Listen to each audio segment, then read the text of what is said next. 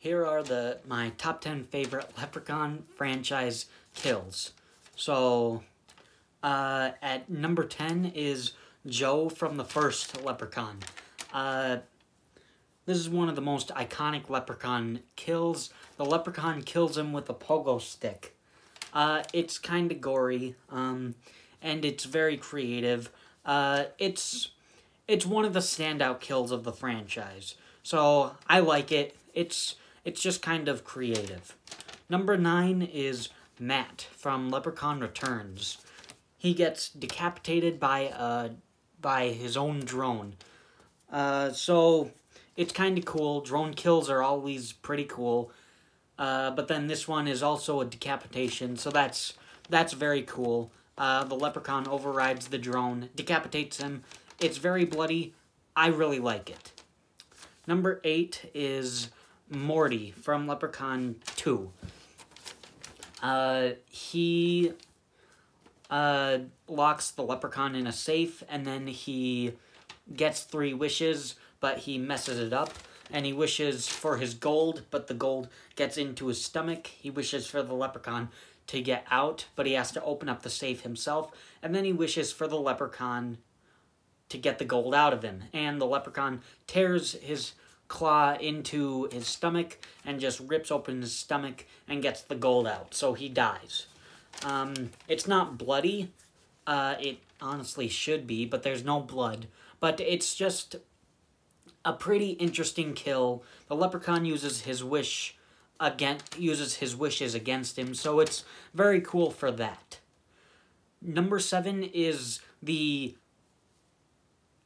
Leprechaun, I guess. The creature from Leprechaun Origins. He gets decapitated by Sophie at the end of the film.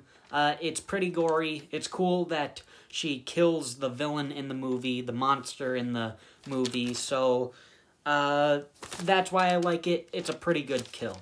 Number 6 is Fazio from Leprechaun 3. He wishes to be the greatest magician in the world, and then the Leprechaun finds him, and then uses his own show against him, traps him in a box, and then cuts him in half with a chainsaw.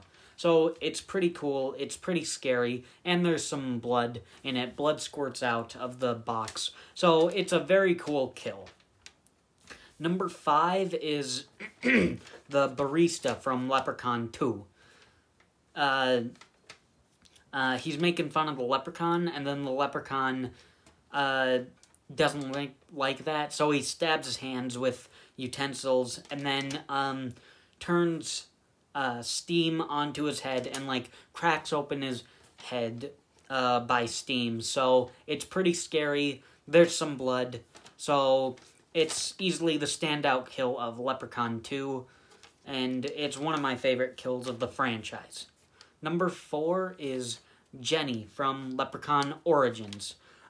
This is the standout kill of Leprechaun Origins, because she's not killed by the creature. She is killed by one of her friends, actually. The Leprechaun tricks her, pushes her through the fireplace, and then Sophie axes her in the face. So it's very surprising, it's scary, and there's some blood in it. It's a very impactful kill of the movie. Number 3 is Loretta from Leprechaun 3. She wishes she could be beautiful, but the Leprechaun turns the wish on her and makes her ugly, and then just blows up her body, and then just blows up her body. He blows up parts of her body, inflates them, and then he actually blows her up. So it's a very cool kill, kind of bloody, and it's an explosive kill, so that's always cool. Number 2 is Ozzy from Leprechaun Returns. It's the first kill of the movie. He gets well water into his face, and then he doesn't feel good. And then the Leprechaun tears out of his stomach. It's gory. It's kind of impactful because they're killing a character from the first movie. And it's the start of the movie. the Leprechaun finally comes back. So, Ozzy is my second favorite Leprechaun kill. But my number one favorite Leprechaun franchise kill is Andy from Leprechaun Returns. He's fighting the Leprechaun. Leprechaun throws him, and then he throws something at the Leprechaun, and then the Leprechaun strips the screws off the solar panel. The solar panel falls and splits Andy in half. Probably not the most believable kill, but it's my personal favorite. It splits him in half. Both sides of his body just fall to the ground. It's bloody. It's in front of his friends, so it's a pretty scary kill.